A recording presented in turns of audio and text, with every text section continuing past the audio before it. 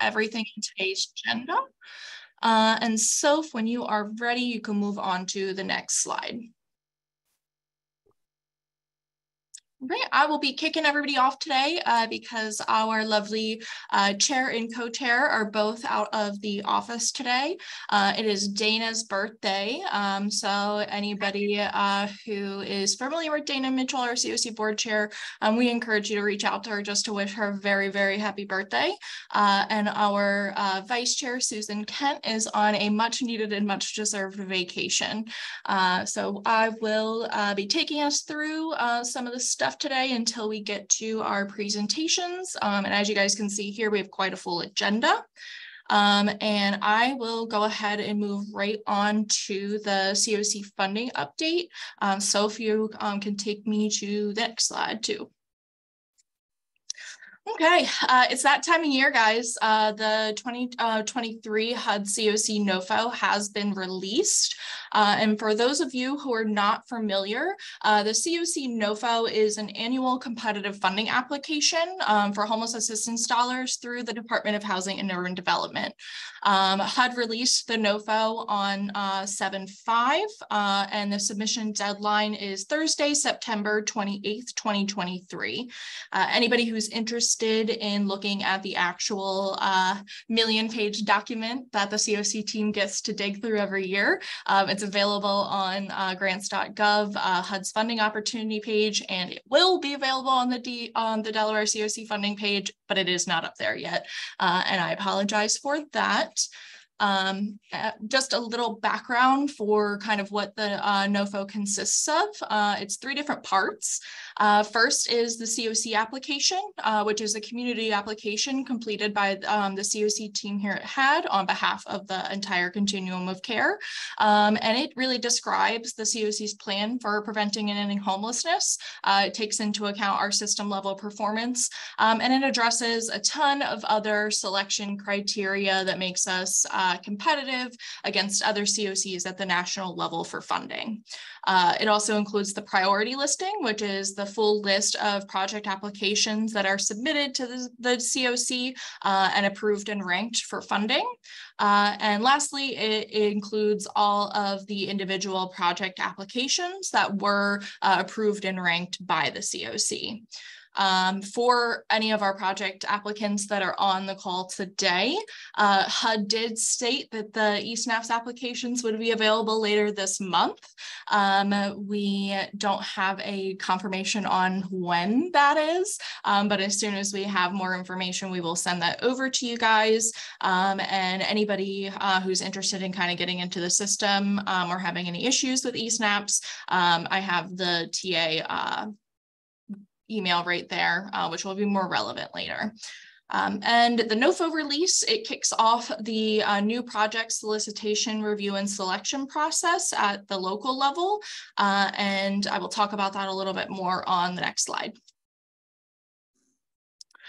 So every year, Housing Alliance puts together the new project RFP on behalf of the CoC, and that is available on the funding page currently.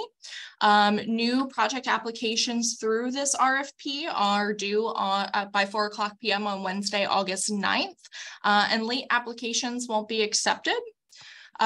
Anybody who's interested in submitting a new project application should review the RFP in detail to determine if and what they are eligible to apply for, what they want to use the CoC funds for, and other details that are important about the funding opportunity. And the new project RFP and all of the submission materials are available again on the funding page. We are hosting a NOFO public meeting, which is a NOFO new project renewal project meeting. It's virtual and the link's there and on the funding page. And this meeting will be utilized to provide details, updates, changes included in the NOFO that are relevant for all applicants and the community. We will be going in detail over the new project RFP and application information, and we will be providing renewal project project process updates and additional eSNAPS application information. All new project applicants are required to be present at this meeting to be eligible to apply. So if you are interested in submitting an application, you definitely need to attend the meeting. I just want to make that very clear that any new project applicant definitely has to attend this meeting. And we are requiring all renewal applicants attend the meeting as well. However, renewal projects that aren't applying for new project funds are only required to be there to go over the NOFO overview information and the renewal project relevant information, which will be towards the beginning of the meeting. All of the new project application information will be towards the end so that you guys can hop off and utilize your time.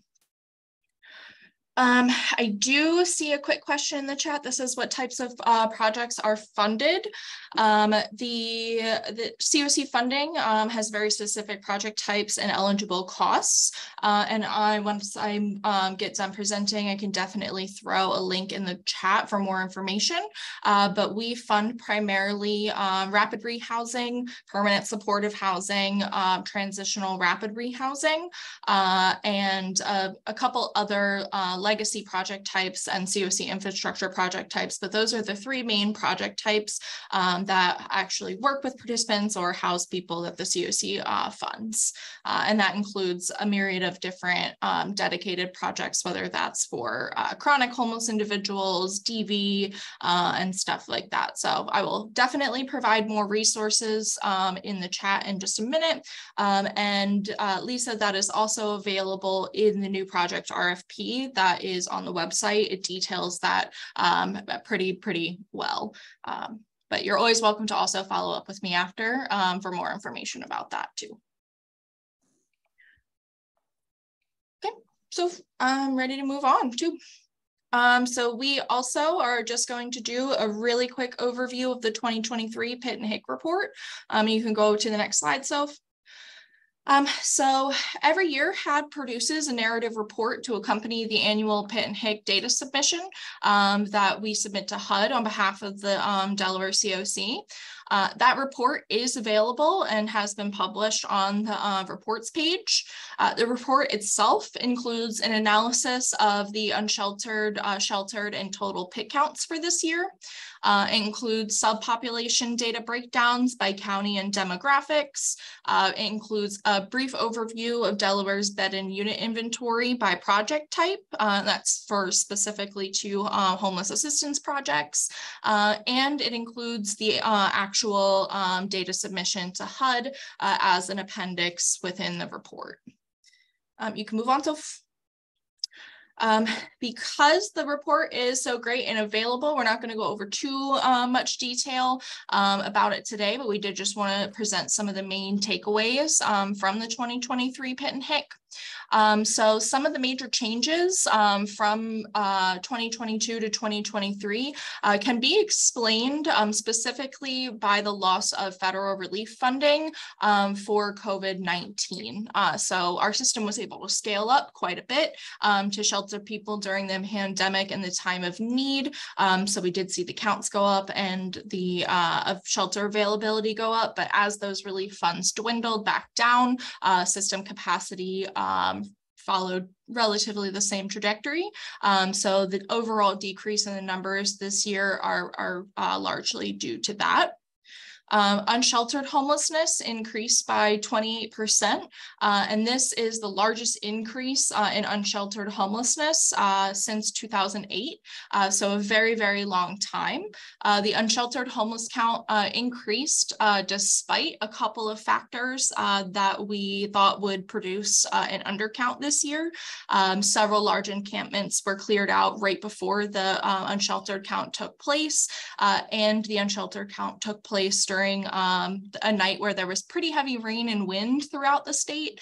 So the fact that it's increased by 28%, despite some of the things that we thought would produce an undercount, is quite stark. And that's probably the most important takeaway from the entire Pitt and Hick count this year, is that unsheltered homelessness does seem to be on the rise in Delaware, which is quite a concern. Sheltered homelessness decreased by about 1,000 people, and available shelter beds decreased also by right around 1,000. So that kind of hits home that first point that the changes can be largely due to the decrease in COVID relief funding. Additionally, 1 in 4 people on the night of the pit count was a child under 18. This is actually down from 2022, where it was 1 in 3. So that is one positive.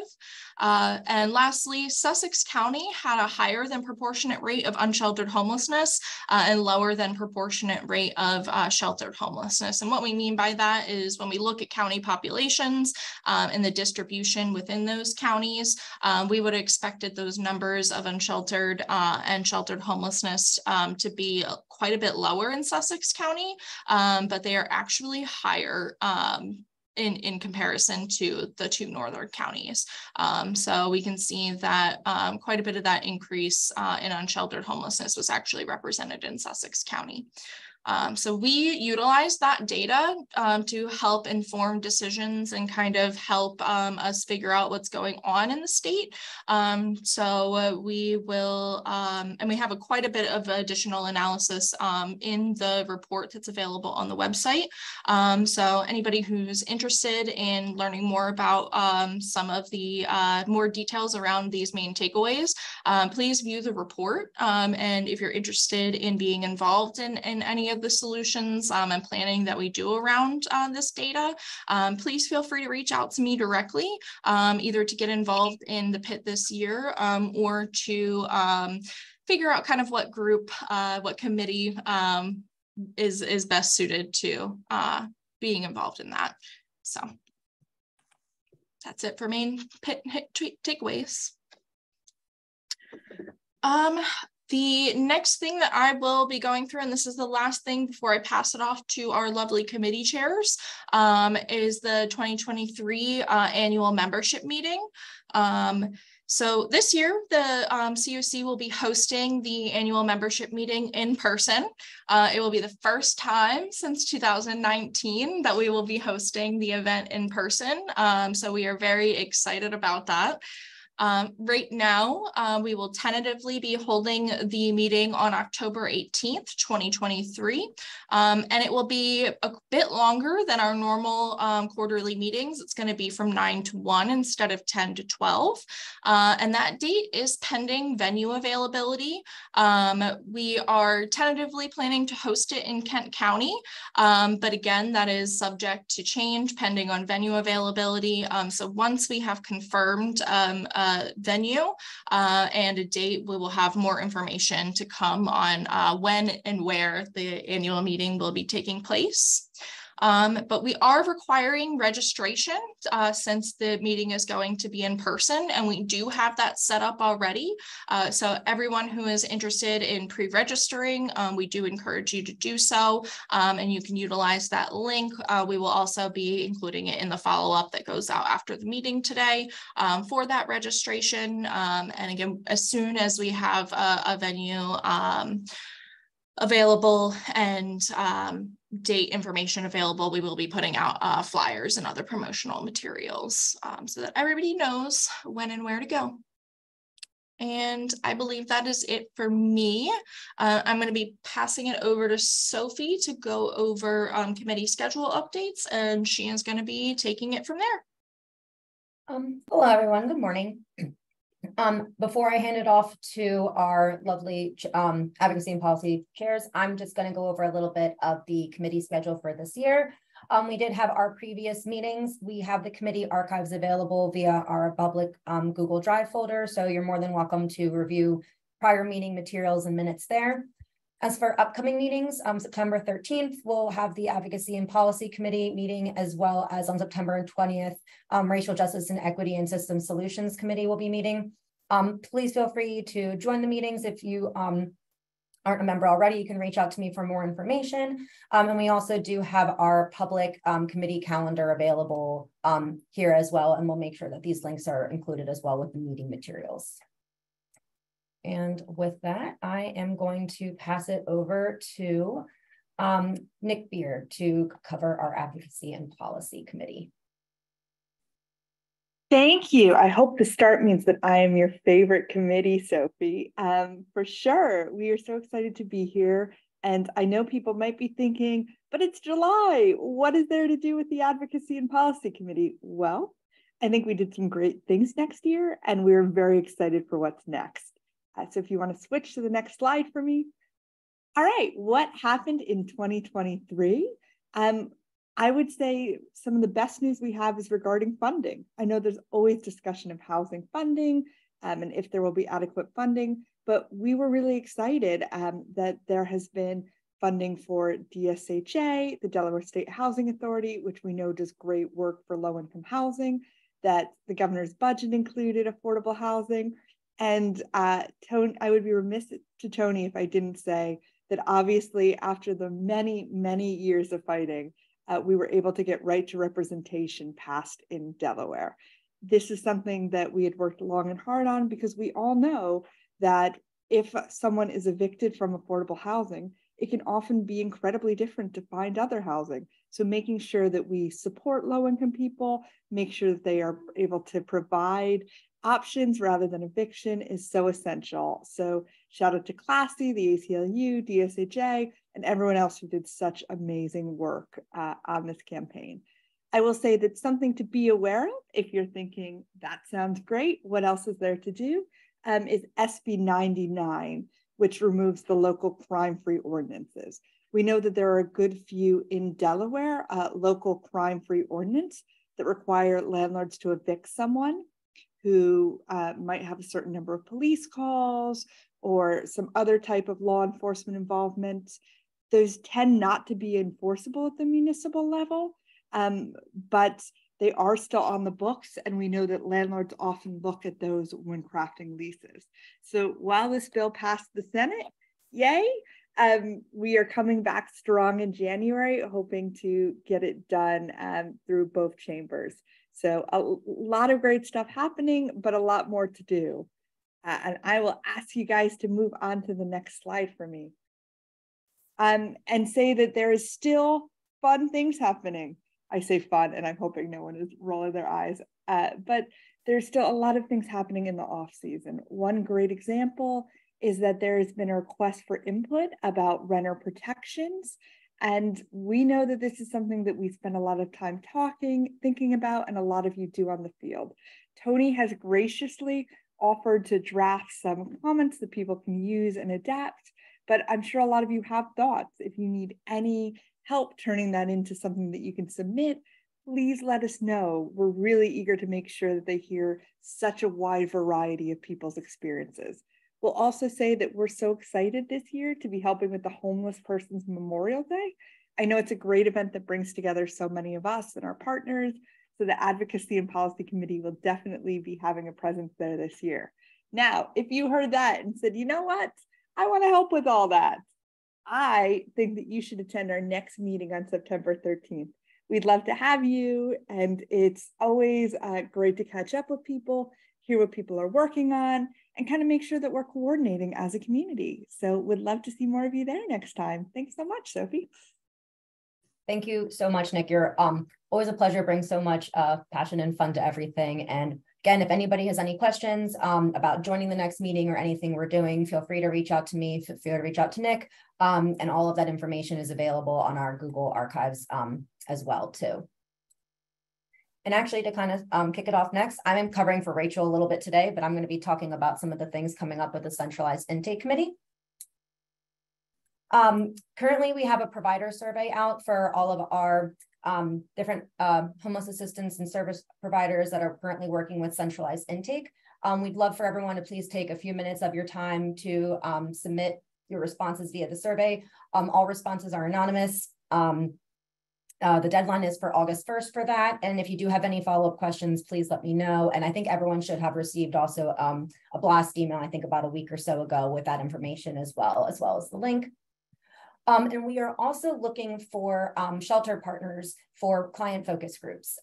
We're just looking for anybody that would be interested in partnering with us to host focus groups with clients. If you are interested or if you have any questions, please feel free to email me. And last but certainly not least, we will be hosting our centralized intake community meeting. It's going to be on Wednesday, August 23rd from 9:30 to 12 o'clock. This is also going to be in person. We're hosting it at Dover Public Library. Registration is required in advance. We will also be having light refreshments.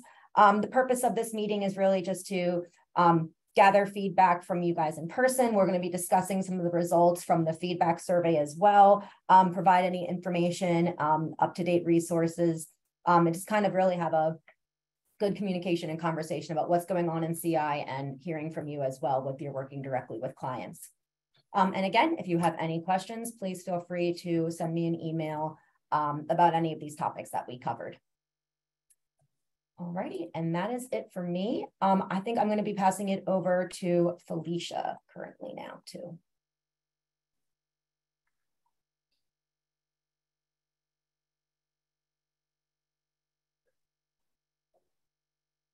Hey everyone, so I'm going to be giving the Racial Justice and Equity Committee update.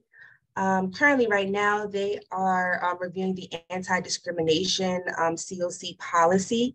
What that is federal law prohibits discrimination in housing and community development programs. So what this policy does is just ensures that programs and activities are rendered not discriminated against based on race, color, religion, sex, sexual orientation, national origin, familial status, and disability.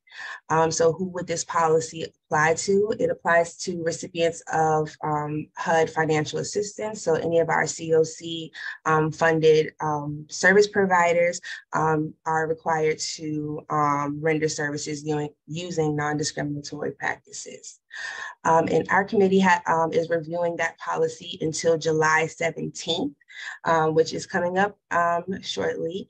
But if anyone here on the call or anyone in the committee would like to provide commentary on that policy, please reach out to me to be added to the Google Doc.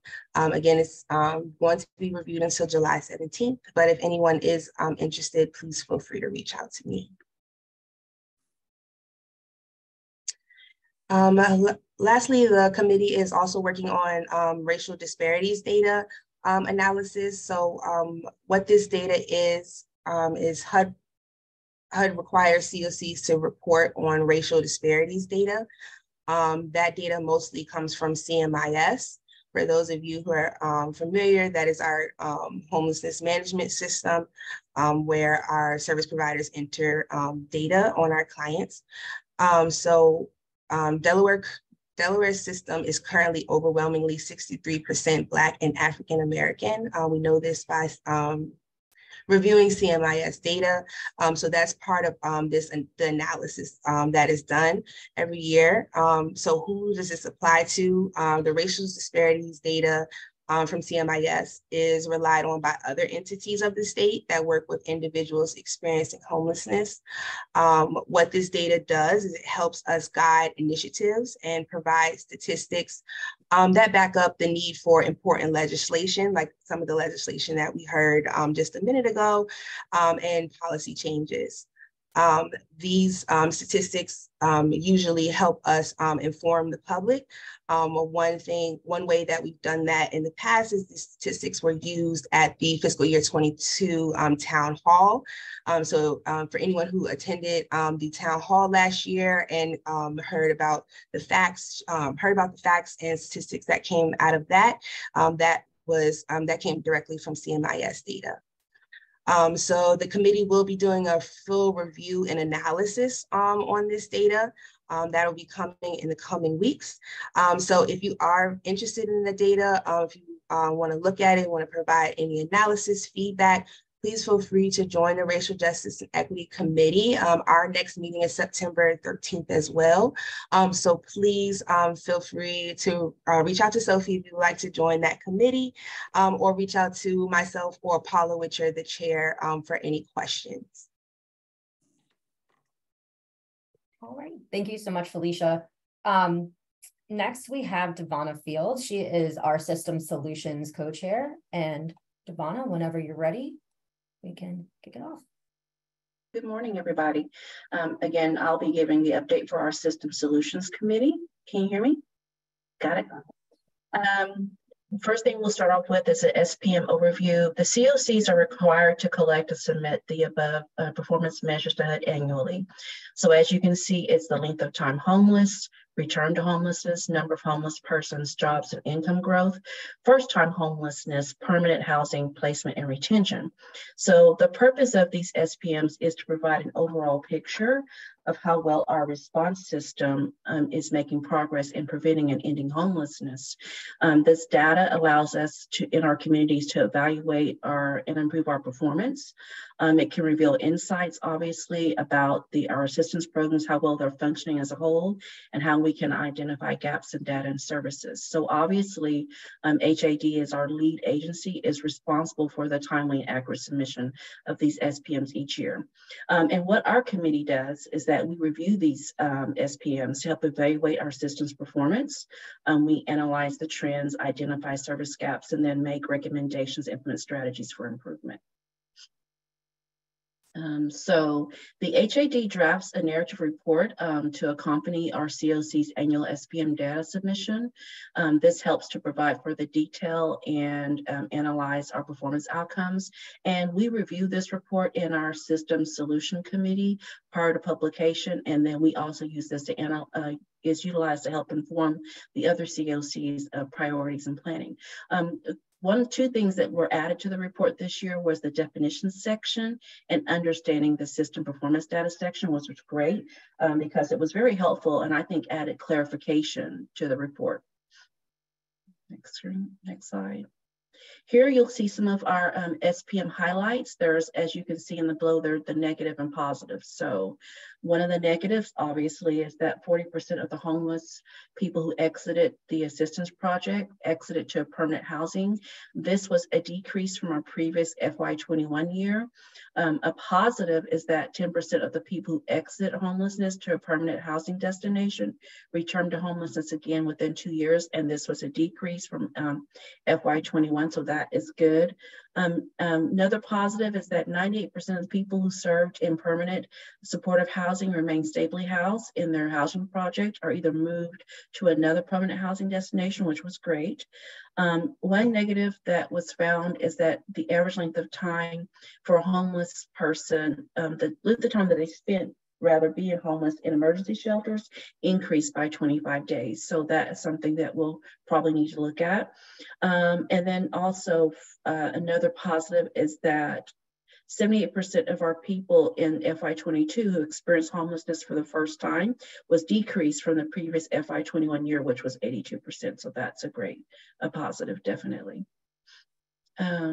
So overall, our systems performance report includes strategies that we as a whole can implement to improve our homeless response systems performance outcomes. Our committee looked at and reviewed and selected some of the high-level strategies so that we can begin action planning and implementation for the remainder of this year on into early 2024 year to promote system performance improvements. And so you'll see the three strategies listed below. The first one is that we want to increase available units by promoting and facilitating recruitment of new landlords and retention, obviously, of existing landlords. The second one is that we want to identify, target mainstream housing service resources to partner with, and then also leverage this to help build or help fill identified gaps. And I will say one of the things that we, in discussion with this that may relate to this is that we noted in our last meeting that some of our organizations within the state do not utilize CMIS. And so if you know of any organization or can give input on that, that would be great. We want to encourage those organizations to utilize that database so that we can more accurately assess and then implement strategies to improve the homelessness state within our state. The third one there is that we want to establish system-wide performance goals, short and long term. So an example of this is that our Delaware CoC will reduce the average length of time homeless by 10 days over the next 2 years. So that's an example of that. So these are 3 of the strategies that we picked to work on over this remainder of this year and into early 2024 year. Anyone who's interested or have input in any of these strategies are welcome to join the committee and help work on them. You can join us at our next meeting, September 20th at 2 p.m. Feel free to reach out to Kim, myself, or Aaron, whose email addresses are listed below. Thank you. Thank you so much, Devonna. Oh, and I think Felicia is going to talk about our upcoming CoC training in a moment as well. Yeah, so we have an upcoming CoC training, Applied Housing First and Harm Reduction Strategies. In the past, we have done Housing First and Harm Reduction trainings. This training is going to specifically focus on the how. So what does Housing First actually look like when it is implemented? This training will be required for all of our CoC funded organizations, but it is open to anyone who is interested in learning more about the topic. The registration, I will drop the registration link in the chat in just a minute, but for anyone who's interested in attending this training, please feel free to register. Registration is free. Thank you. I will also add, in addition, coming off the system performance improvement slides, one of the main improvement strategies that HUD really promotes CoCs to adopt is encouraging and implementing housing-focused case management practices and very housing-focused practices. So anybody who is interested in learning more about that, we really do encourage you to attend this training. As Felicia said, it's going to be focused on kind of the how that looks and how that's implemented within programs. And it is very important for system performance for our homeless response system as a whole. So I just wanted to add that little tidbit that this is also another thing that is promotes our homeless response system performance as well.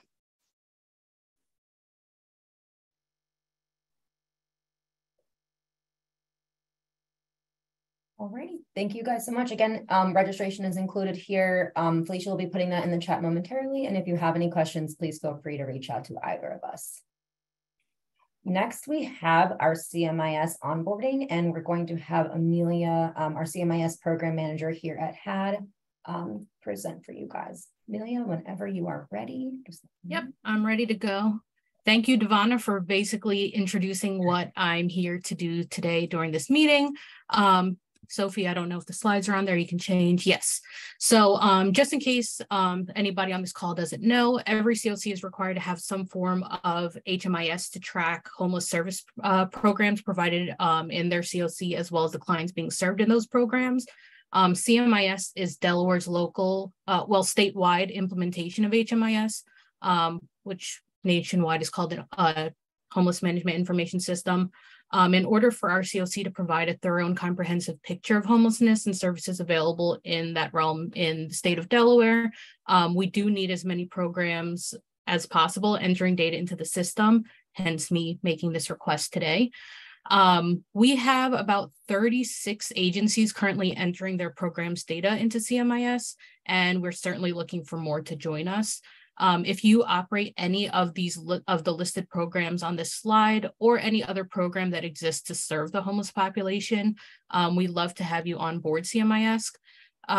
This ask is like a little informal, and I'm aware of that. I'm not providing too much information to keep things short, but I am open to meeting with folks one-on-one to talk a little bit more in depth about what CMIS participation would entail. So Jean just asked a question, where are your drop-in centers? So these are like community day shelters. So examples would be like St. Patrick's or Creative Vision Factory. So that kind of would be an example of supportive services available that also enter data in CMIS. Sophie, you can go ahead and change the slide. So there is a fee involved with CMI's participation, but it is literally just to purchase licenses to access the system. Housing Alliance Delaware provides the rest, training, technical assistance throughout the year, helping with reporting, and you would also get access to client level data throughout the CoC. So, I mean, there's a lot to offer by joining CMIS. While onboarding can happen any time of the year, this is a year-round process that we help with. The next few months are the ideal time to start planning because we are renewing our contracts with our CMIS vendor as well as prepping for a new fiscal year with HUD. So this just happens to be the best time of year to do that. So even if you don't think this is the time to join CMIS, we would also love to hear from you just to hear about the new programs that may have emerged during the pandemic. For federal reporting, we also want to make sure you guys get included one way or another. We do an annual check-in during the point in time in the housing inventory count, which was mentioned previously, that all gets involved with CMIS. So my contact information is here, my email address is there, and I'll also be on this call for about 45 minutes if anyone is interested in learning more or have any questions. And thank you. I saw some questions, so I just want to make sure if there's anything relating to what I mentioned. There is actually, Jean asked a question about drop-in centers for unaccompanied youth. I do know West End Neighborhood House has the home base drop-in center in Wilmington. I don't have the address off the top of my head, but that is a service available in Wilmington. And then I stand corrected about Creative Vision Factory, but there are services around the state where, you know, they play as day shelters. And again, that could be an access point for like centralized intake and access to services. So if Sophie, if you can just go back one slide. Yes. Again, emergency shelters and transitional housing programs are huge for the point in time count and the other federal reporting we talked about. Emergency shelter also includes hotel and motel stays that are where the funding is provided by an organization. So I know that that is one that has increased over the pandemic. So that's why I also just wanted to point that one out. But there are a lot of services I know that are available that we within the CMI program may not be aware of. So we definitely love to hear from everyone or anyone that is not in the system already. That's all I have. Thank you. I would add in addition that while we primarily prioritize projects that are like homeless dedicated or homeless specific, there are several like organizations and providers and things like that that might not be homeless dedicated, but do serve large portions of the homeless population, like Creative Vision Factory. And so we do definitely still encourage those organizations to participate in the system when it comes to their homeless clients. That way we can get an accurate picture of kind of what's going on in Delaware, and we can make sure that we are tailoring our solutions and recommendations for how to address all of the things happening in the state in the most accurate way possible. So it's not just for homeless specific projects, even though they are the priority. It can be used by anybody who is serving people experiencing homelessness.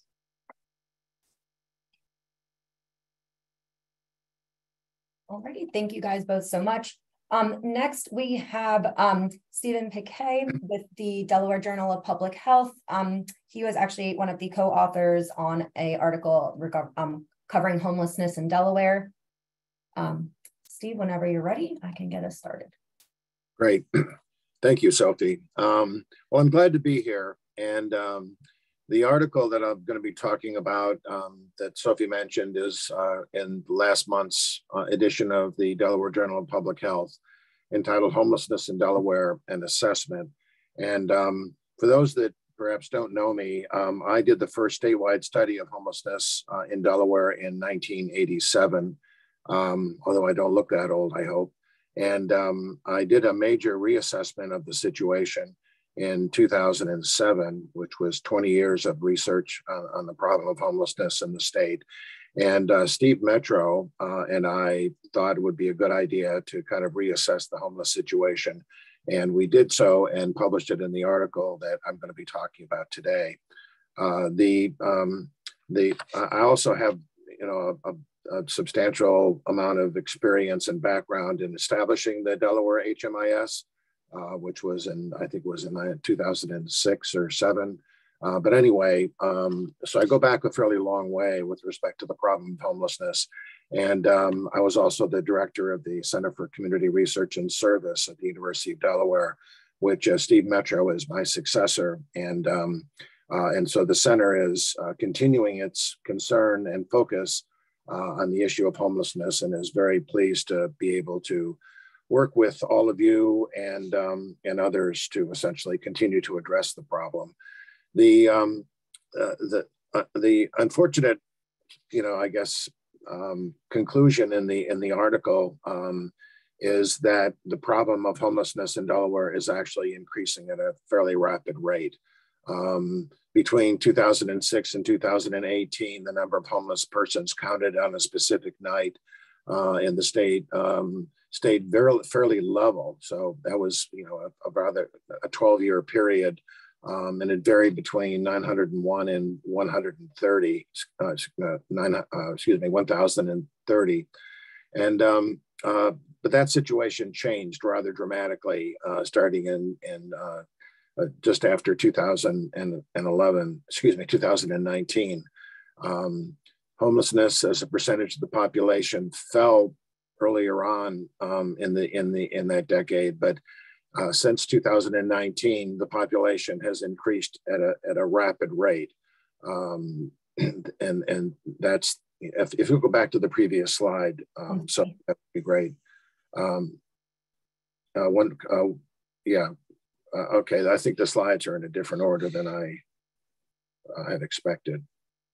So go ahead forward. I can skip around for you if you'd like. Give me one moment. Yeah, the slide that actually shows total homeless population in Delaware, 2006 to 2022. That's it. That's the one. I apologize. So you see a dramatic change starting in 2019, and that's a real change, and it's been picked up in a variety of different indicators, including the PIT. So this dramatic change is quite worrisome, and it's a dramatic change in numbers, and it's a dramatic change in the percentage of the population in the state that are homeless.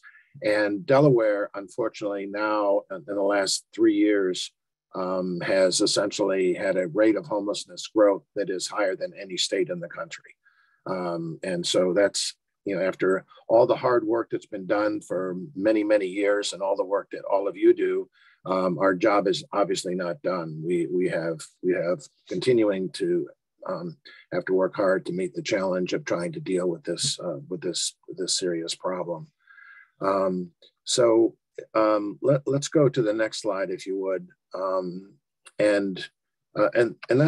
This is an indication that we have to be careful about the way we actually count the homeless population. And this pertains more generally to the challenges that we face with respect to how we enumerate who's homeless and the characteristics of the homeless population. What has happened, the brief story here is that, preceding the pandemic, we saw the beginning of this uptick in the homeless population. And then, of course, the pandemic hit in 2020, and there was a substantial infusion of federal money to deal with, essentially to deal with the pandemic. And the service delivery system shifted from the traditional focus on emergency and transitional housing to a very strong focus on the utilization of hotel and motel vouchers. And then that money, of course, is dried up now since the pandemic has come to a close. Thankfully, the pandemic has substantially reduced. But the money focused on trying to help individuals deal with their shelter issues has also been severely reduced. And so the indicators, the way we count the homeless population, essentially shows that there's a downtick in the number of sheltered people in homeless facilities, but that's a misleading indicator of the number of homeless people that are out there, and it has a lot to do with the way we count the homeless through the HMIS, and not at the fault of the HMIS. It's just that the HMIS is focused on counting people that are actually touching the sheltered, homeless shelter delivery system. We know that there are a lot of homeless people out there that are not touching that system, and it's important for us to try to understand why that's the case. But the data that we have from 2019 to the present indicates that the population is growing. And what's also happened, of course, is that the actual number of shelter beds, especially hotel vouchers, has decreased. So if you please go on to the next slide. Yeah, that's great. Now, this is the unsheltered point in time counts that's already been alluded to by Aaron. And the numbers are growing, and it's startling to see that we're seeing this kind of increase. Next slide, please. And that's some additional data, which is very much described in the PIT report for 2023. So I want to essentially, I do encourage you all to read the article that's available online through the Delaware Public Health, the Journal of Public Health, and also see the other articles that I think are a very nice group of articles that help people understand the nature and characteristics of the homeless problem in the state. I very much commend the efforts of the authors to put this information together. And I think that we are at a stage now in which we need to do as much of a full comprehensive reevaluation and assessment of the problem of homelessness, in the next coming year, next year and a half, because it's been 16 years since we've really done a full-blown, assessment of the situation. But let me just summarize the major takeaways from the article. The number and percent of homeless people in the state has been increasing at a rapid rate since 2019. The measurement of shelter capacity is a misleading indicator in some respects of the true size of the characteristics of the homeless population over time. And the configuration of the shelter system, there's indications that configuration, its location and their entry rules and target populations do not always adequately reflect the needs and characteristics of the state's homeless population. And so we need to assess that. To what extent is there a reasonable correspondence between the nature of the services that are available and the kinds of needs that people have who are experiencing homelessness? Another point is that we need to improve our data collection efforts and system to better count and monitor the size and characteristics of the homeless population.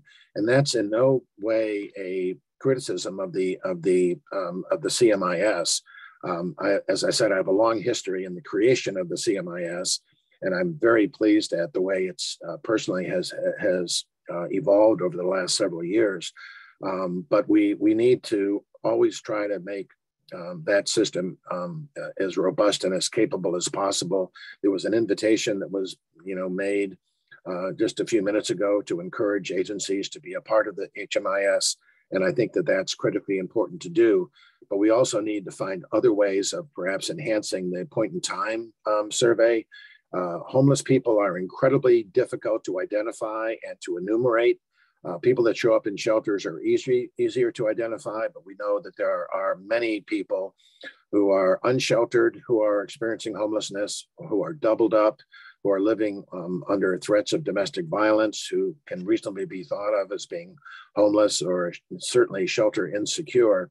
And so we need to find increasingly better ways to essentially identify and enumerate people and understand what their service needs actually are. And the last point I'll make is that we need to again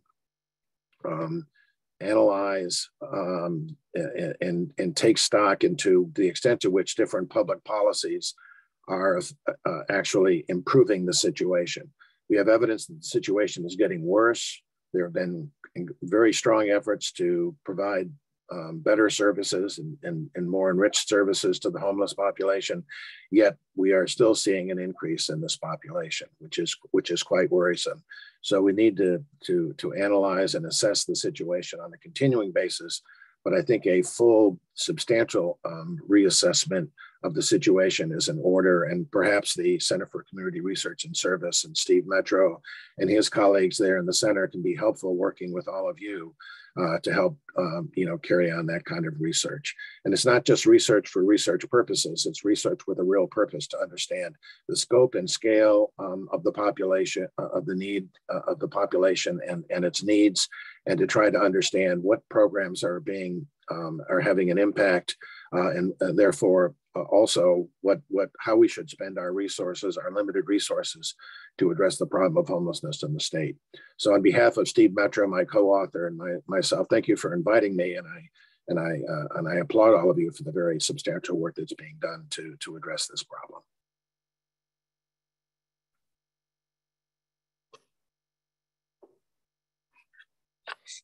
There's a link in the slides to the journal article, and I encourage you all to take some time to read not only the article I just presented, but the other articles that are in the journal.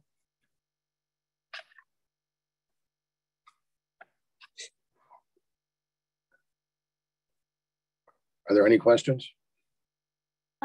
Sue, Brian put a question in the chat about the charts for the sheltered count. And I just wanted to verbally communicate to everybody on the meeting. So the overall total pit count and the sheltered pit count do show a decrease from 2022 to 2023. However, this is directly related to the COVID relief funding and the beds and system capacity that were produced out of that. Within the 2023 PIT report, there is an analysis of the sheltered count when taking COVID-19 years out of it. So taking kind of that impact of the relief funding. And when you look at it independent of the COVID-19 years, it does still show that sheltered homelessness is trending upward and is increasing over time. So even though it's a little misleading sometimes in the charts when you see this a big dip, that is directly related to a reduction of resources and system capacity, not a decrease in the need or the number of people who are experiencing homelessness. So that is pretty outlined and pretty detailed in the report for anybody who wants to look at that in more detail.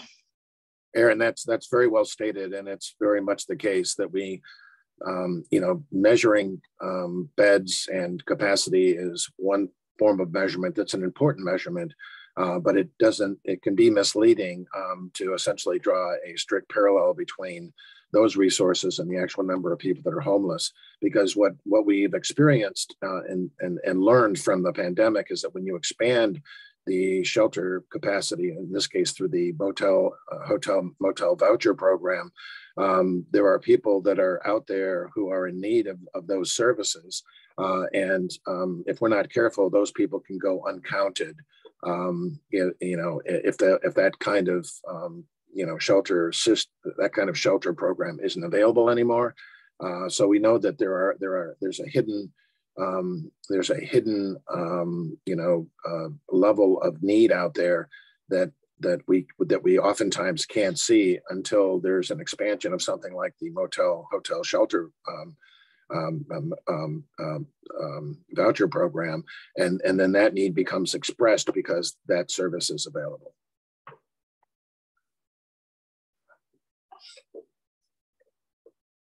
Thank you, Steve. Welcome. Thank you. Thank you again, Steve, so much. If we don't have any other questions, we will be moving on to the next topic. I will say that I know we had previously sent out the article before, but we'll make sure that we include the link as well when we send out our follow-up meeting materials for everybody, so that way they are able to, everyone can go ahead and view the article when they have time as well. Great. I think there was one more related to the number of Hope Center beds. So I have available the number of beds that were included for the HIC, but that was earlier in the year. I'm not quite updated on the number of beds currently being provided at the Hope Center. So Carol, I can look into that in more detail and follow up with you for that. I just don't have the number off the top of my head. Yeah, you're good. Thank you. All right, and next we have with us Kim Ebbeheimer with Friendship House, and she is going to be talking about Code Orange, a new initiative that they are going to be working on this summer. Kim? Yes, thank you. Hi, everyone. Good morning. Thank you for the introduction, Sophia. You can jump right into the next slide. One more. Sorry, thank you. No, there we are. Perfect. Thank you. Yes, so Friendship House decided to institute a new program called Code Orange. Basically, the idea is the temperatures are continually getting hotter in our community, especially in Wilmington, where it's a traditional city. It is expected to be excessively hot this summer and pretty much every summer going forward. Knowing how incredibly dangerous heat is, especially when you have excessive exposure and if you have any underlying conditions, it is deadly. We knew it was time to do something about this. And so we've decided to provide daytime air conditioning options for folks when other agencies, including us, would normally not be open. So basically what this looks like is being opened on weekends in both, right now it's Wilmington and Newark. That's where we have our resources available to offer this service. And it is active now. We've already done 2 Code Oranges. We opened on July 4th because we're traditionally closed that day, and so are many other organizations. And we did it the following Saturday. So we've done 2 in both of these locations. The idea is that it is open for all. There's no pre-registration that is required, and I'll kind of get into that next slide. But we really are trying to open up space so people can get off the streets during the hottest hours of the day. The 2 locations, we have one in Wilmington. It is at our Wilmington Empowerment Center, which is one of our day centers, drop-in centers that's opened Monday through Friday, normally also Sunday mornings. And that's the address, 720 North Orange Street. Our other location is in Newark at the Calvary Baptist Church, who's one of our partners. And the hours in which we're offering Code Orange on the weekends is from 11 a.m. to 4 p.m. And again, we're doing weekends because we're already open to anyone during the daytime on weekdays, Monday through Friday. So we have volunteers and we have staff on site at these locations. We will be calling a Code Orange essentially 24 hours ahead. Very quickly, we've learned how difficult it is with summer temperatures. We've pseudo-mastered how to do the winter temperatures. We have a better sense of how that works for Code Purple, but the summer temperatures are a lot more finicky, and this is largely due to thunderstorms. You know, that can drop a temperature very quickly, but as we saw recently, thunderstorms are also very dangerous. So we still will stay open even if the temperatures are expected to be high. They may drop due to severe storms. We still should be open because we have very severe weather and tornadoes that can hit Delaware. So it's still dicey. You can go ahead and go to the next slide, Sophia. Okay, so basically some information about how to access, what to expect, et cetera. As I mentioned, we do not expect or require any referrals. This is an open invitation for people. So if you know folks that are in Wilmington or Newark or anywhere in Newcastle County that are going to need the Code Orange shelter, they are encouraged to come and just show up. We will ask people to sign in. So we are going to take a log of people that come, but we're not going to do any intakes. We're not doing any excessive information. This is emergency daytime shelter, and we're going to treat it as such. We are interested and willing to consider doing this in Kent and in Sussex, depending on what resources and what other organizations are doing. So we have a center in Dover currently, and we're working on opening that up for Code Orange. We're working on getting the resources and volunteers. We have some services in Sussex. We don't have a location that is a dedicated space for Friendship House in Sussex, but we are interested and willing to make this a statewide initiative, and that's pretty much our next step. As I mentioned, we do have volunteers and staff that are on site at every Code Orange, but we're not providing our traditional services during a Code Orange weekend. Even though we have staff, we have caseworkers, the focus is really going to be emergency shelter. Like I said, we will not be doing intakes, but we're going to just track the folks that do come.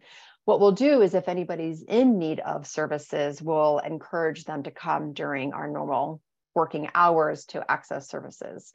Now, all that said, what we do have on site will be water, bathrooms.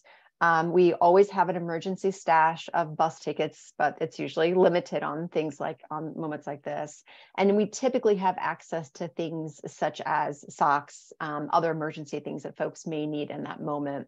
We're just not going to case manage during our Code Orange.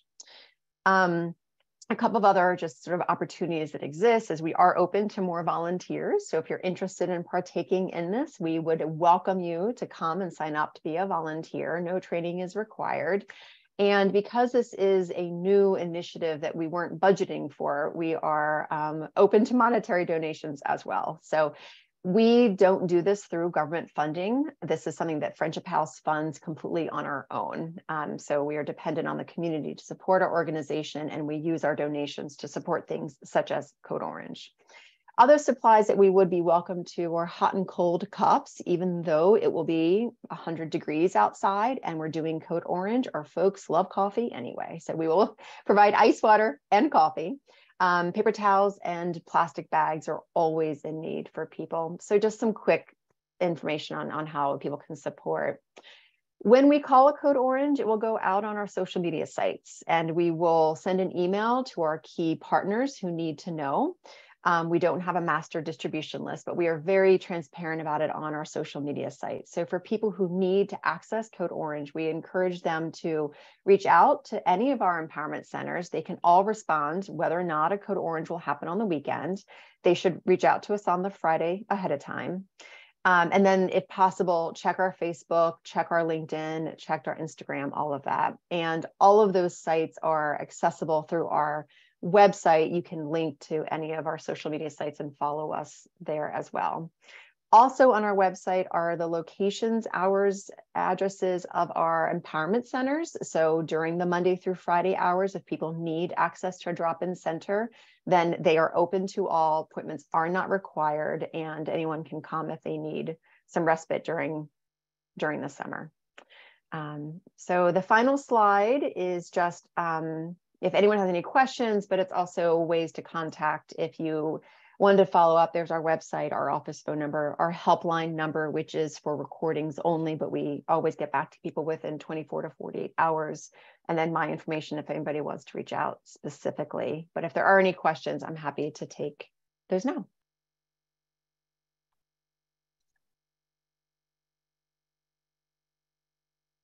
Hearing none, I will go ahead and pass it on. And thank you so much for letting me share about this. I really appreciate it. Thank you so much, Kim. And give me one moment. I'll be honest, I'm not seeing the chat right now. I want to just make sure we didn't get any questions. We're good. Oh, thank you. Yep. All righty. Moving on to our next topic, we are going to be covering youth homelessness working groups, and we have Stacy with West End Neighborhood House here today to cover that for us. Hi, everyone. Good morning. My name is Stacy Schamberger. I am the director for the Lifelines program at West End Neighborhood House. Please forgive me as my camera is one way and the screen is another. So if I'm not facing you, but I am paying attention. I am going to give you all a bit of information on the youth homeless demonstration program funded through HUD. Please bear with me. I am learning as I go. So we just had our larger meeting yesterday. which was more of an information session. So a representative from the National Network for Youth came down to be able to meet with a few of us and basically go over what the actual funding opportunity is, how to potentially approach the funding opportunity, what we need as far as Delaware as a whole to put in place in order to make that happen. And there is a lot of information. There's a lot of work to do, but I'm pretty sure, as a team, as a group, as a state, we can come together and hopefully be able to get this done. And of course, with the support of our CoC, because they are the only ones that can apply. So we can't apply as individual agencies, but we will work with the CoC to hopefully be able to get all of this done. I will take questions at the end, but I don't mind if you want to email me your questions, and I am not the foremost leading expert, so please bear with me. But as stated, the CoCs are really the only ones that can apply for the funding. But this funding will allow the community as a whole, Delaware as a whole, to come together to provide supportive services, programming, housing, all of the above to support homeless youth. One of the major factors that we need to make sure that we are focusing on in order to even be in a position to apply for the YHDP funding is that we have what's called a YAB, so a Youth Action Board. It needs to be youth ran, youth led, youth developed, the whole nine, and statewide. So all of the players in the state that support and service homeless youth would need to be involved. And an agreement has to be signed. Like, this is absolutely a team effort. So these meetings are imperative as we continue to move forward. We are provided with technical assistance through HUD. So there is some funding available in order for us to have that technical assistance. The first meeting that we just had today, yesterday, through the National Network for Youth was supported through their TA. And then they'll continue to provide support for us also as we grow and as we develop, and hopefully as we garner enough support to be able to make this happen. Next slide, please. Thank you. There's a lot of money that is available for this particular programming. The minimum, as you can tell, $600,000 is usually the minimum that a particular state will be awarded, but there have been, certain states like Alaska, Hawaii, that have had an upwards of $8 million in funding specifically just for YHDP. So it is out there, and we are, hopefully going to be able to be in the running as long as we continue to do what we need to do and develop, the program, the supportive that we need in order to apply for the funding. Our next funding round is next year. So that would be in, I believe, June of 2024. And we need to be prepared, obviously, ahead of time before that in order to even attempt to apply. So we're going to use some of the funds that were already available for the new project and offer a variety of additional eligible activities. So with YHDP, it is really open as far as what it is that we're capable of doing. It does not have to be strictly housing or strictly homeless drop-in services for youth. There is a pretty vast, there's gray area, where we're able to really kind of work through. So the really good thing is seemingly they understand that, our youth don't fit into a box, and most are not, our typical clients that, you can check off, yes, we did this, yes, we did that. But there's many layers, and the funding supports that. So next slide, please. Okay, so you all are able to obviously read off of the slide itself, but the YAB integration, again, is definitely one of the biggest supporting factors that we're going to need to focus on. And then, of course, do we need it in the community? Most of you, if you work with youth, already know that it's a very difficult population to count. And then to also define, I guess, if you will, what homelessness looks like. A lot of our youth don't consider themselves homeless, if they are bouncing from place to place or, couch surfing. As long as they have a place to lay their head at night, they don't always consider themselves homeless. So we need to do more work in determining need.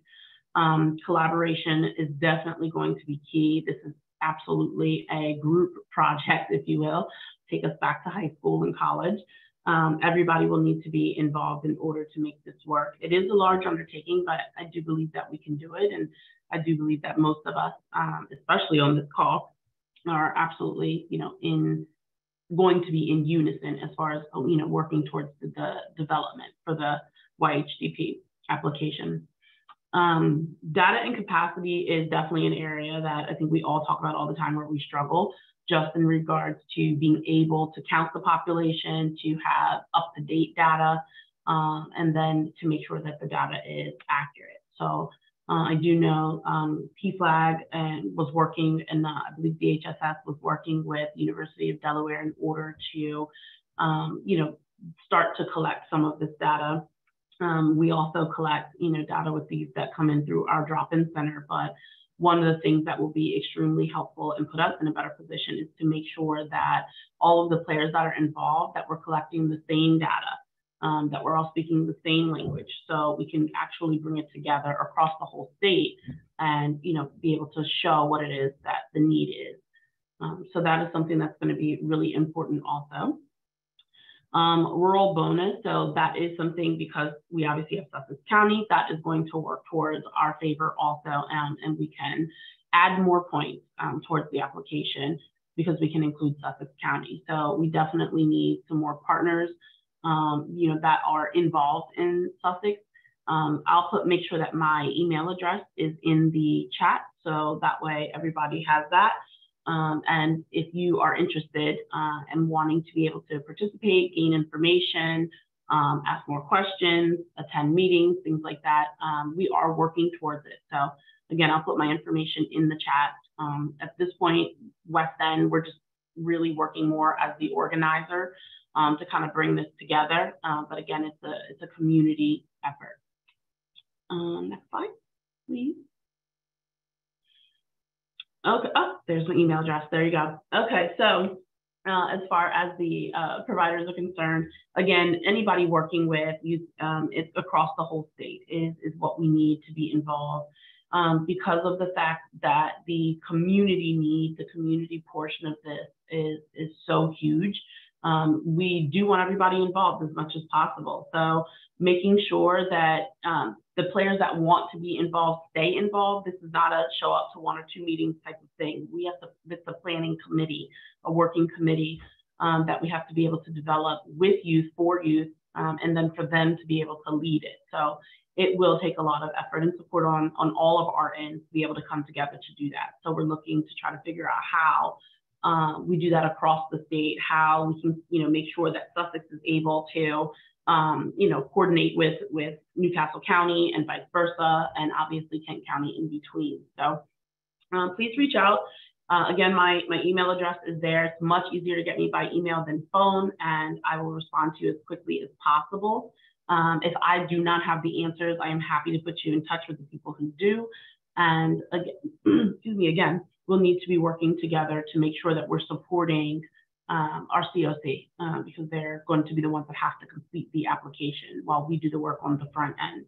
I saw something in the chat about ages. So this is, right now, things are still very up in the air. It can support anywhere between 13 to 24 years of age. We are potentially looking in regards to building the YAB to be able to support, for them to be able to participate, 18 to 24 years of age. So we're here. Please email me again, and I am happy to include you on any information that we have so far. We do have a PowerPoint presentation that was set up yesterday, again, by the National Network for Youth. They provided some really great information, and I'm happy to send that out. And then lastly, in Philadelphia tomorrow. So Philadelphia was just awarded for their YHD program. So they are actually doing an event in Love Park tomorrow from, I believe it's 2 to 6 p.m. I will be happy to share that flyer. Also, it's free to the public, and it's going to be a youth-led event to spread awareness in Love Park. So please shoot me an email. Happy to forward the information. And anyone have questions? I'm looking at the chat also, so Sophie, if you could help me. I am trying to scan as well too. It doesn't look like I see anything recent in the chat. If anybody would like to unmute and ask a question or put a question in there. And again, if not, I'm sure that Stacy will probably end up getting a couple emails throughout the week as well with maybe anybody following up too. Awesome, thank you. All righty, thank you again so much. And if you'd like to, you're more than welcome to send that flyer to me, and I can always include that in the meeting materials for our folder for today as well too. Will do, thank you. Thank you.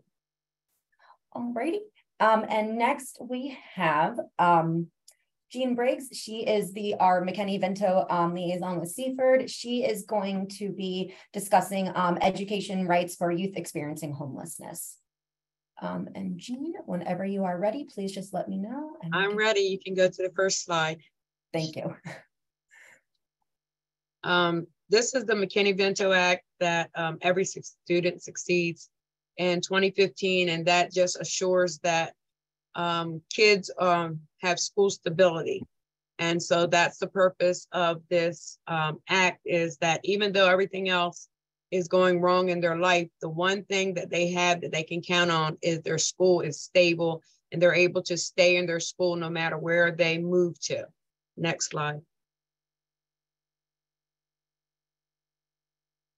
The Delaware Department of Education and Delaware schools adhere to the provision of the Federal McKinney-Vento Homeless Assistance Act, which aims to minimize the educational disruptions experienced by students who are experiencing homelessness. We find out that every time the students' school is disrupted, they're behind in their education by 6 to 8 months. So that's why school stability is very important for our homeless students. Next slide. The Assistance Act talks about living in emergency and transitional shelters, abandoned hospitals, having primary nighttime residence, that is public or private, living in cars, parks, migratory students living in circumstances as described. So most of our homeless students are either what we call doubled up. They're living with another family, and at any time they can be put out. And the second highest is living in motels or shelters. Next slide. The causes of homelessness we know is the lack of affordable housing. That's the biggest piece right now for my families and my students here in Delaware, is the lack of affordable housing. 1 bedroom, 2 bedroom in Seaford is $1,500 a month. And the average that they're making at a chicken plant is anywhere between $16 and $19 an hour. So they can't even afford that. Poverty, increase in the low versus middle wage employment, health problems, lack of health insurance, addiction. In Seaford, particularly, we have a large addiction problem. We have at least 3 facilities right near each other where they go get their Suboxone. So we see a lot of that in Seaford. And mental health. Domestic violence, not so much. Natural disasters, not so much. Abuse, neglect, and family dysfunction. We are on the rise for unaccompanied youth. I normally have maybe 1 or 2. This year I've had 10. Next slide. The barriers to education for homeless children and youth. There are a lot of stereotypes of a lack of awareness. We have, under identification, we have kind of tackled that problem in every welcome backpack and in every enrollment. I have a form, and it's called the Delaware McKinney-Vento Student Residency Questionnaire. And on it has a list of 4 questions. And the first question is your current address temporary living arrangement? If they check yes, immediately my department is called, and we are calling this family to check out their housing situation to determine whether they are homeless or not and what services that we can help them with. The enrollment requirements, even if they don't have everything they need, it is still immediate enrollment if they are homeless.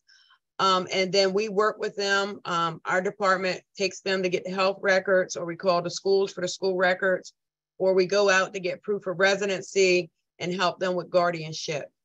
Core health, fatigue, and hunger. We've kind of combated that. I have a food pantry here, and they can access food once a month. They get 50 pounds of food, and we're helped by the Harry K Foundation. And also we have the backpack program. So every weekend, the kids in all 6 schools, K to 12, they can pick up a backpack and take it home for the weekend, so they won't have food insecurity. Emotional trauma, depression, anxiety. We have enlisted a lot of mental health providers such as Milestones and other ones, because we know that with homelessness, there's a lot of trauma. And especially when we had COVID, we had a lot of trauma because some of our families that were in the hotels were being molested. So our team made it necessary that those students who were in hotels got first dibs in coming back to school full time during COVID, because we knew that they were safer here at the school. Lack of transportation, that's not a problem for our families. We send out vans or buses and make sure that they, wherever they move to, that transportation is sent to pick them up. Lack of supplies and clothing, we don't have that problem. In August, we will supply all of our homeless students with backpacks and all their supplies to start their school year off. Also, if they need to refresh their supplies during the school year, we check with families and we do that. We've also partnered with Clothing Our Kids. So clothing is not a problem. In August, I'll call all the families and find out what their sizes are. And I'll have Clothing Our Kids provides 4 outfits: underwear, socks, and shoes, belts, coats in the wintertime. So they get clothing twice. They get it in the summertime and the wintertime. So that hasn't been a problem for our kids. Because we've supplied all of those things to our kids, whether it be food, whether it be clothing supplies, transportation, and clothing. When we look at our statistics academically, all of our K to 6 students have passed every year. K to 8. And then our high school kids have passed and been on honor roll. So we have statistics to prove that if you provide all those things and take away all those barriers, the students can and will survive in school and do well. Next slide. Oh, I'm sorry, Jean. So this was actually, we had a video clip. Ruth Yuhi with the Department of Education was so kind enough to actually pre-record a lot of information. We are going to make sure that we're also including this video with the materials that we'll be sending out later too.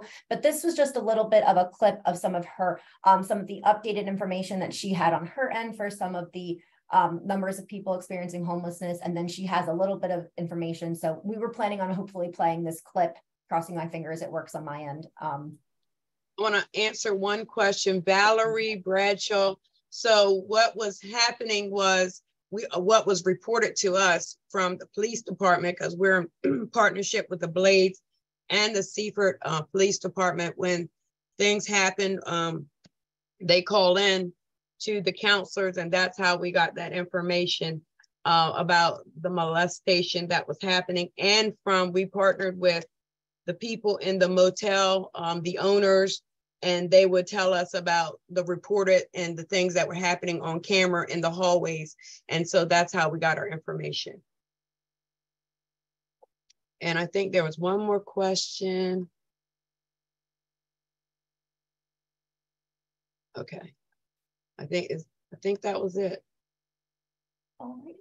Jean, thank you so much. I'm going to really fast flip on over to Ruth's video, but if anybody has any other follow-up questions too, feel free to reach out to either of us. And again, we'll make sure that we include everything in the follow-up as well. And give me one moment. I'm going to hopefully play this clip. So in Delaware, during the last full school year of 21-22, not this one that we just finished, 22-23, But in 21-22, statewide, we had 3,477 identified homeless children and youth. Currently, with rising housing costs and higher expenses for daily living, such as groceries, homelessness is unfortunately increasing.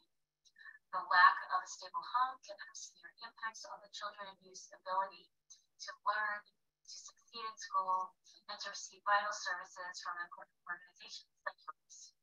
So you'll notice on this slide that there's an asterisk. And because Delaware is a small state, districts and charter schools with less than 15 students experiencing homelessness are redacted from this list, but they are included in the two.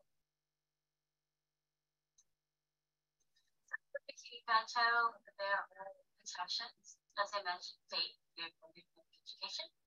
And when students experience homelessness, they can remain enrolled in schools they have been attending, even if they no longer meet residency requirements, as I mentioned. So this means they have the choice of the school of origin they can attend.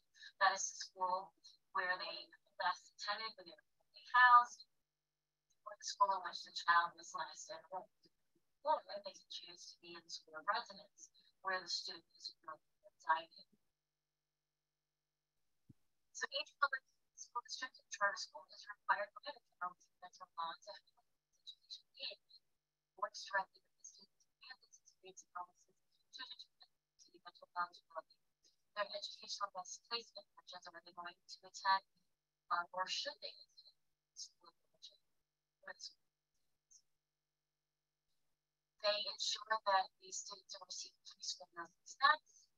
They help in maintaining enrollment documentation, immunizations, and center transportation. They can also provide referrals to other services, healthcare, mental health care needs, substance abuse. They have a variety of services in the community that they can help provide assistance. A reminder that I think it's important, especially the pandemic, that anyone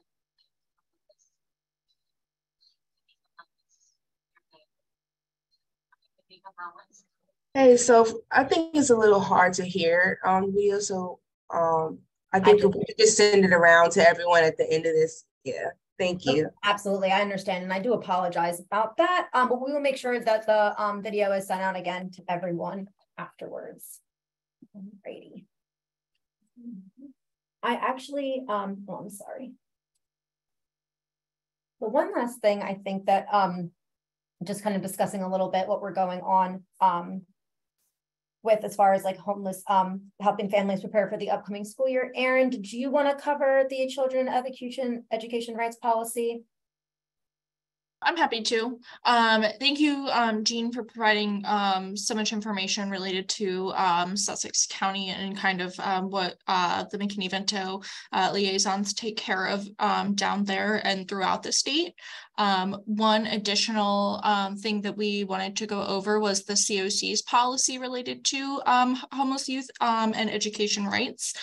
So anybody in the state who receives federal HUD funding, so that's CoC funded projects, ESG funded projects, any projects with federal funding through the Department of Housing and Urban Development that serve children and families experiencing homelessness are required to have a policy that states how they ensure that families and children within their programs understand their education rights and get connected to the school districts and the liaisons to ensure that their education is not interrupted due to experiencing homelessness.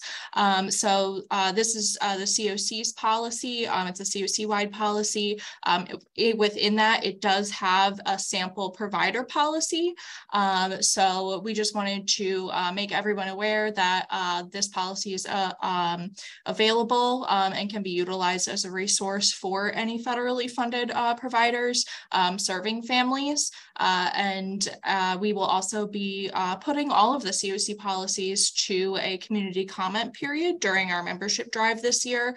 So anybody who is interested in reviewing this and providing any comment on how it can be improved or any changes or anything like that, it's available on our governance page, and you can also access it through that link there.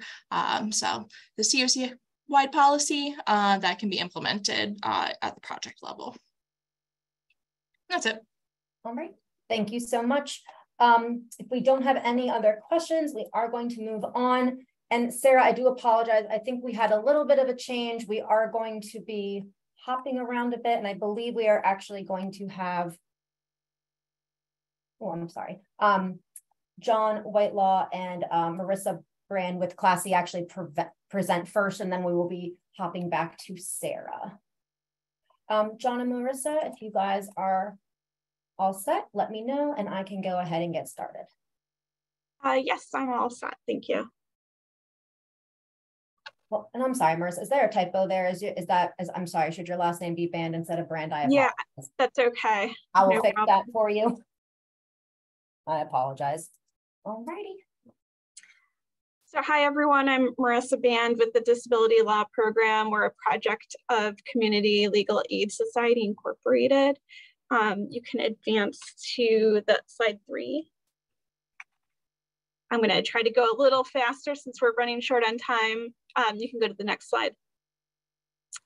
If you're not familiar with Community Legal Aid Society, we go by Class C for short. We are a not-for-profit civil legal service provider. So our services are free. We have a number of different projects, including the Disabilities Law Project, and we are a statewide program, so we have an office in every county. Next slide.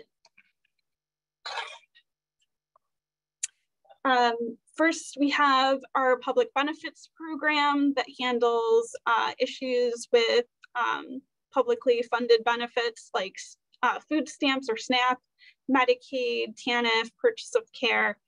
So if you're encountering people that are having issues with being denied, having reductions or overpayments, those are types of issues our public benefits program handles, as well as certain Social Security matters. Next slide. We have a housing and fair housing program, which Sarah will be talking about in more detail after my presentation. Next slide. We have a domestic violence program, medical legal partnerships, and immigration program.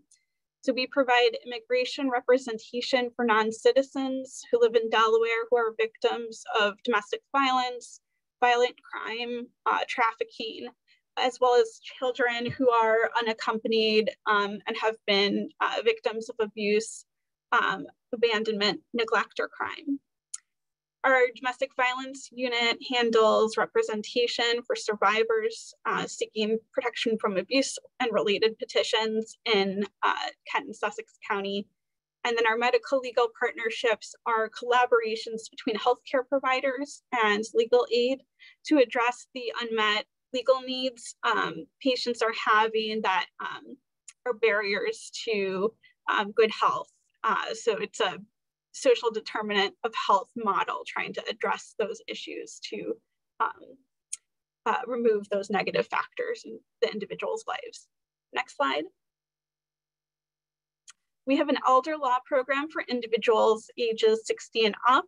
It focuses on things like advanced planning, certain deed changes, consumer matters, like contractors who are exploiting seniors, fraud, preventing unnecessary guardianship, manufactured housing issues, and domestic violence. Next slide, please. I'm sorry, 1 second. I'm sorry. Okay, so Disabilities Law Program, which is the program I'm with, is the protection and advocacy system for the state of Delaware. Each state and territory has a protection and advocacy system, or P&A. We provide free legal services to protect the rights of people with disabilities within Delaware. This includes information, referrals, advice, representation on individual complaints, class action, and systemic complaints and litigation. In addition to traditional legal practice, we also have federal authority to be independent monitors of facilities that serve individuals with disabilities. So we can go into facilities like group homes, psychiatric hospitals, and other locations like schools, to monitor and make sure that no abuse, neglect, or human rights violations are happening. We also have the ability to conduct investigations when we have probable cause to believe abuse or neglect of a person with a disability has happened. Next slide. The P&A movement is born out of the deinstitutionalization movement. So that's something that's important to keep in mind when you're thinking about our role as the P&A and disability rights generally. So the movement really got started after an expose was done on the Willowbrook School in New York. There, it was discovered that the residents were living in really horrific conditions, often kept naked, were abused physically, sexually, emotionally, were used as research subjects. All of the parade of horrible things that you can imagine were unfortunately done to these children. And it was actually Geraldo Rivera that did the report back when he was a news reporter, and it got national attention. And so the protection and advocacy system was established to have authority to go in to make sure things like what were happening at Willowbrook did not happen again to other individuals with disabilities. So there's really a historical focus on moving people from institutions into the community and integration to the greatest extent possible. Next slide. So the types of cases that we take legal issues that have some type of connection to disability. So we take issues with DVR, vocational rehabilitation, special education, students who are facing severe expulsion, discipline like expulsion. We handle certain public benefits cases that are tied to disability like SSI and SSDI cessations, Medicaid waiver issues and eligibility, as well as coverage. So someone who needs a particular medical device or medication and it's denied by the Medicaid MCO, we help with those appeals. We also cover assistive technology advocacy, including if someone sold an AT device that's a lemon. We address any barrier for someone who's currently on SSI or SSDI that's preventing them or making it hard for them to keep a job or get a job. So that could be housing, that could be work, that could be an expungement or pardon. Next slide. We help with discrimination and accessibility in places of public accommodation and government services. So someone who's applying for food stamps, for example, SNAP, and needs an American Sign Language interpreter to complete the application. If they were denied that request, that would be an example of a case that we would take.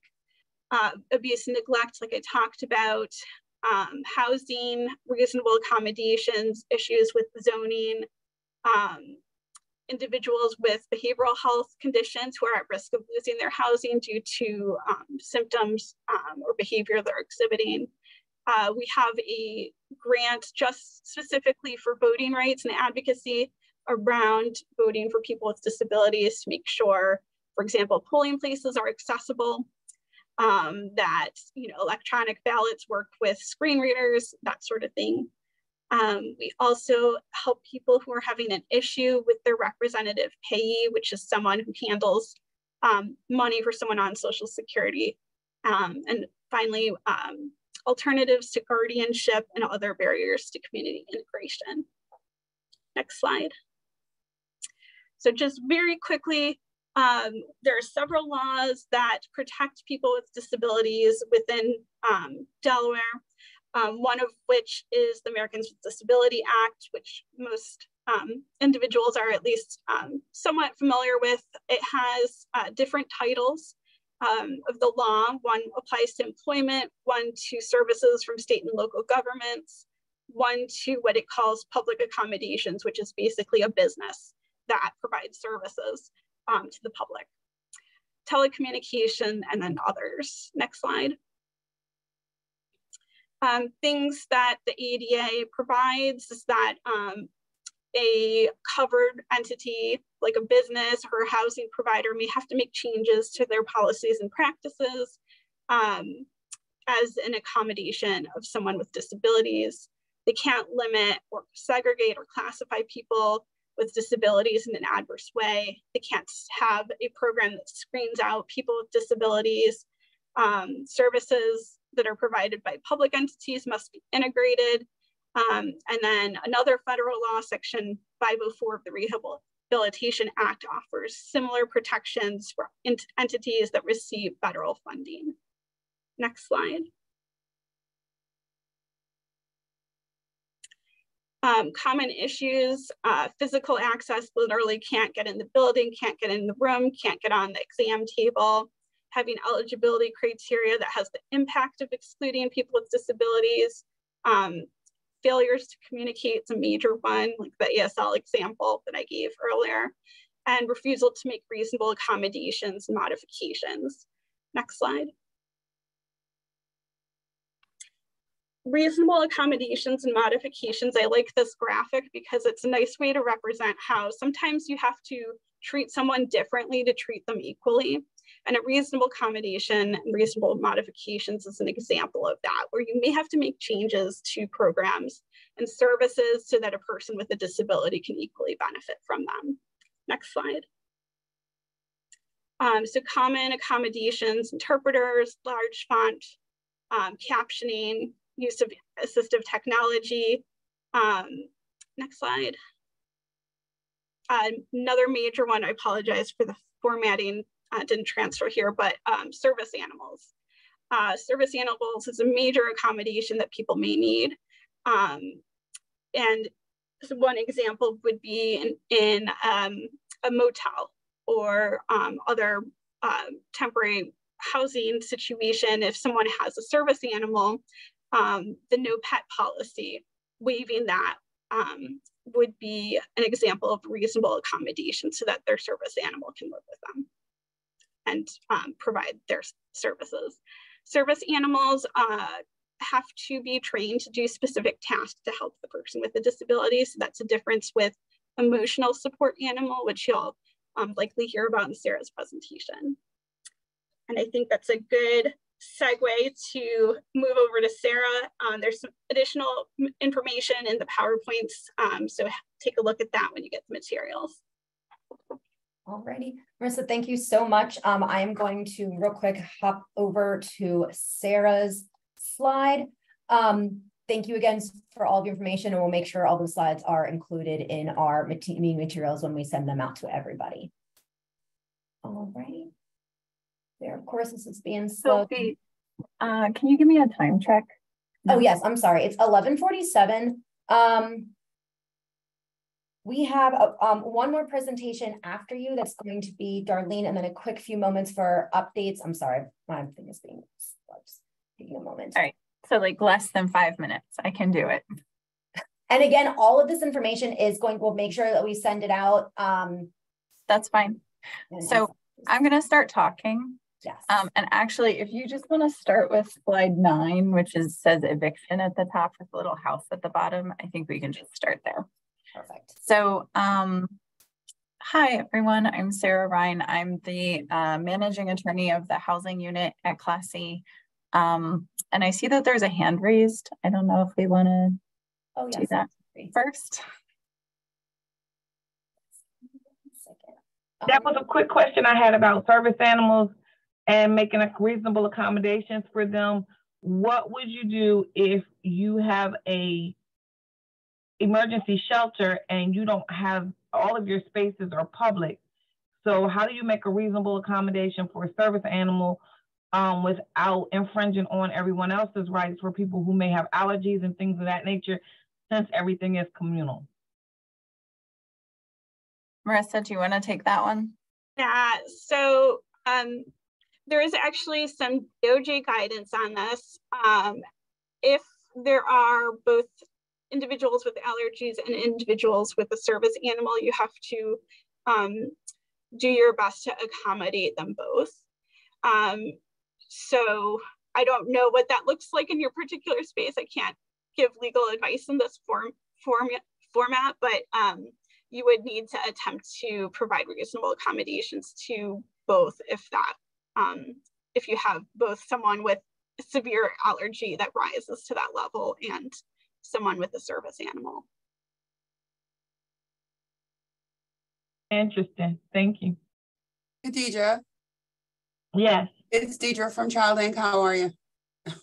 I'm good. How are you? Good. I know we are short on time, and I want our presenters to be able to get all that information out. This is an issue that comes up at our shelter quite often. And so I've been more than happy to share with you how we work around those accommodations outside of this meeting with you. Okay, I just put my work number in the chat. Fantastic. Thank you. Thank you. You're welcome.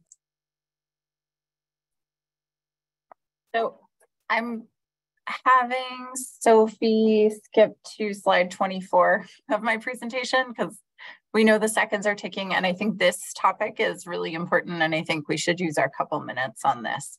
So Sarah, I apologize. I don't have the slide numbers up with me. If you just let me know if it just says reasonable accommodations at the top. It's the one before the hexagonals. Okay, I apologize. And no problem. It's totally fine. So a reasonable accommodation is any change to a rule or a policy that someone has that in housing is necessary for the person to have equal access and to use and enjoy the housing. And so the reason Marissa said, we can't give you specific legal advice is that these changes to rules and policies are kind of within the world that you're living in, right? And so if you flip to the next slide, Sophie, oops, that's not mine. It's a slide with like hexagonal things on it. I could just keep talking. I'm sorry. So that's okay. They're like three kind of brownish. There you go. So reasonable accommodation requests have to be granted. So if someone says, hey, I need a service animal or emotional support animal, they have to be granted unless that request is not related to the disability, that it would pose an undue financial or administrative hardship to the housing provider, or it would fundamentally alter the nature of the program. And you can tell everyone on this call is going to go, oh, I'm a service provider, and that's stupid language, right? How are we supposed to know what's a fundamental alteration of the program? This is where our kind of common sense comes in. So as Marissa said, I don't want to give legal advice, but if you have individual rooms and someone's asking to bring their service animal into their individual room, certainly that is a different consideration. It's not a fundamental alteration of the program for that service animal to be in a private space with that individual. If you are in code blue housing or code purple housing or code orange housing, where there's shelter space with many cots close together, there might be a different consideration of whether there's a need for fundamental altering the program. These reasonable accommodation requests for service animals or for any other change to the program. And so again, just use my couple minutes to kind of drill down on this particular topic. Reasonable accommodations could be, I get my check, my Social Security check or my benefits check on the 7th of every month. I'm supposed to pay my rent on the 1st of every month. I ask for accommodation so that I can pay my rent on the 15th. That is not an undue financial burden on my landlord. That isn't a fundamental change to the program. It is related to my disability needs.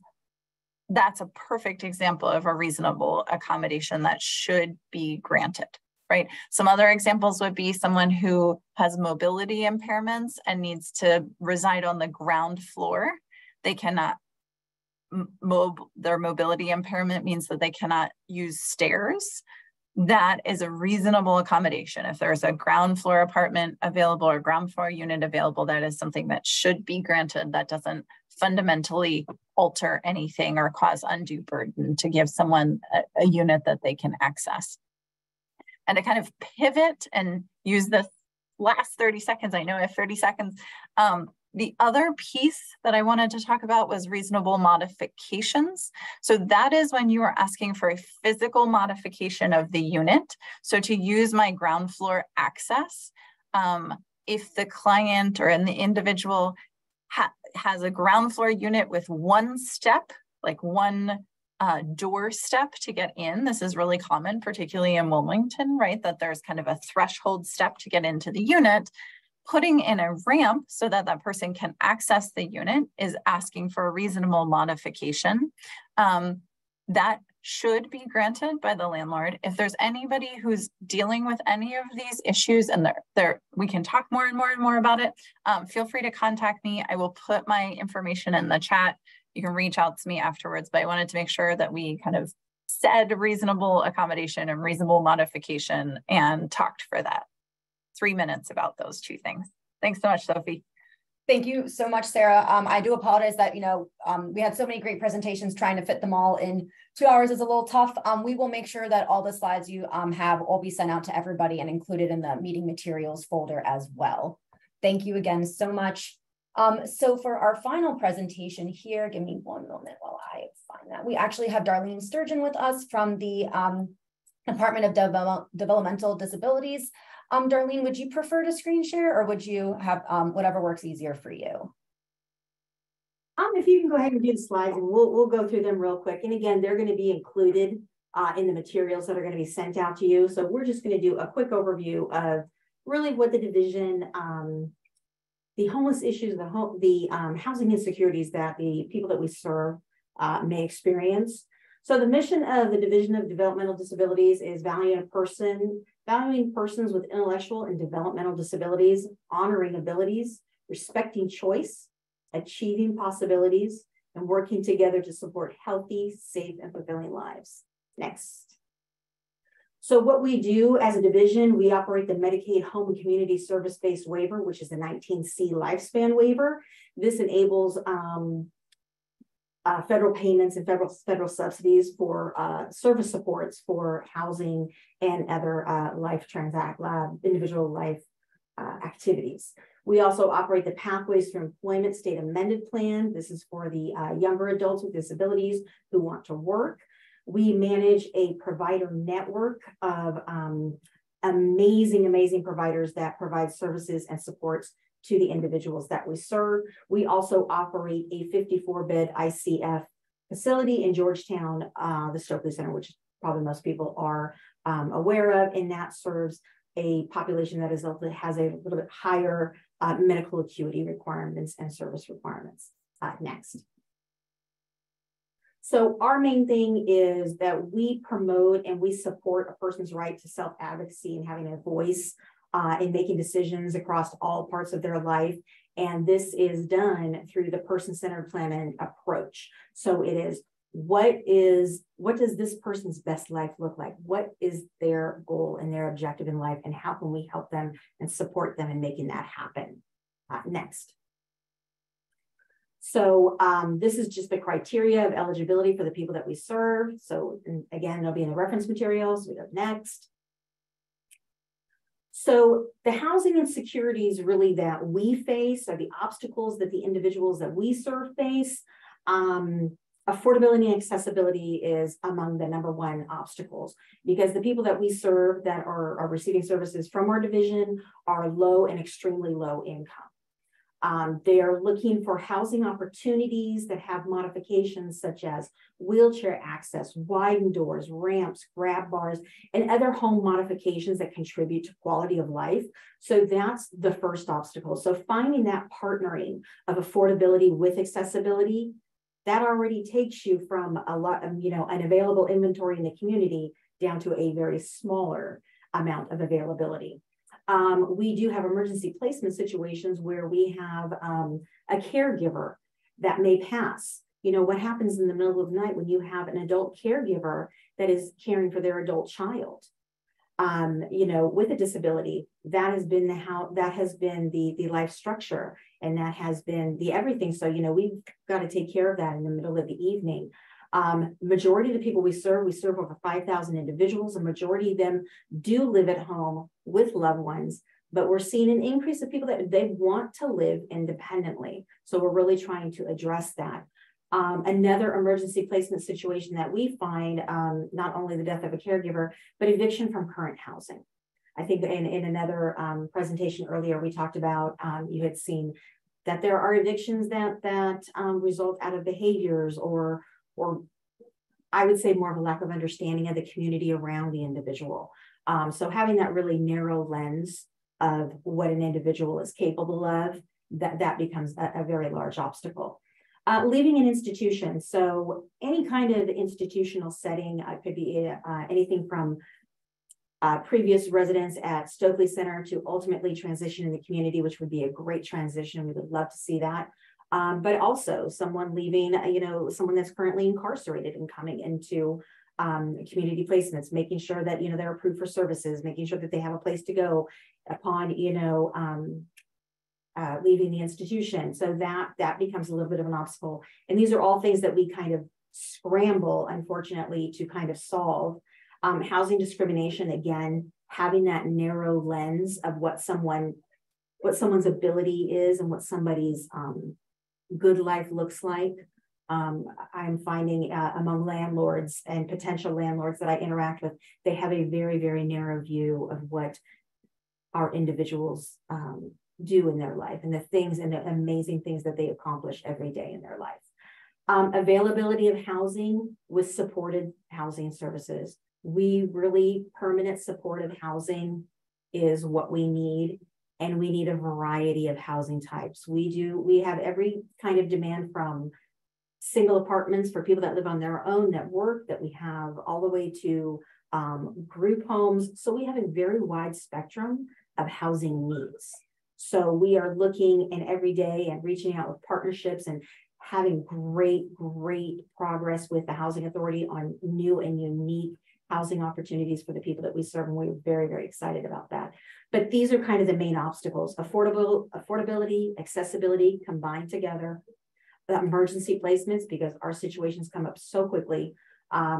Leaving an institution, we have a little bit more planning there, but the housing discrimination, you know, and that narrow lens of the community of what the individuals we serve are capable of doing. Next. The funding that we have to address the housing insecurities of the people that we serve, we do not, unfortunately, have any specific funding for a homelessness initiative. What we do have, we have access to a limited number of SRAP vouchers that we are granted by the Housing Authority. We do coordinate and help individuals advocate for state services. We help them in identifying other services throughout the states that might be appropriate for them. But ultimately, we end up using our general funds, our operating funds, to fill the gap in emergency housing situations. So that's a very down and dirty, very quick, but you can kind of see what the main themes. You have the next slide has contact information on there. You are more than welcome to reach out to me directly. That's the link to our website. My contact information is on the website again, but you see what the theme is and really the partnerships we need to have to these things. And I think working with CoC, working with the Housing Authority, and everyone on this call just really can help enlighten and engage the community for better understanding and better opportunities so that everyone we serve can live their best life. Thank you, Darlene. That was very well said. Again, I apologize for being a little bit short on time. We will make sure that all of your materials are again included with the materials that we'll be sending out later today, as well as the recording. For the sake of time, I'm not seeing any questions in the chat, but I'm sure that you're going to probably get some follow-ups at some point. And if anything comes up, I will let you know, but we are going to real quick move through some of our upcoming events and announcements. Again, Erin did cover this in more detail. We have our next meeting is going to be, the next quarterly meeting will be in October 2023. Once we have more details, we will make sure to send that out to everybody. And in the meantime, please feel free to pre-register or reach out to either myself or Felicia with any questions.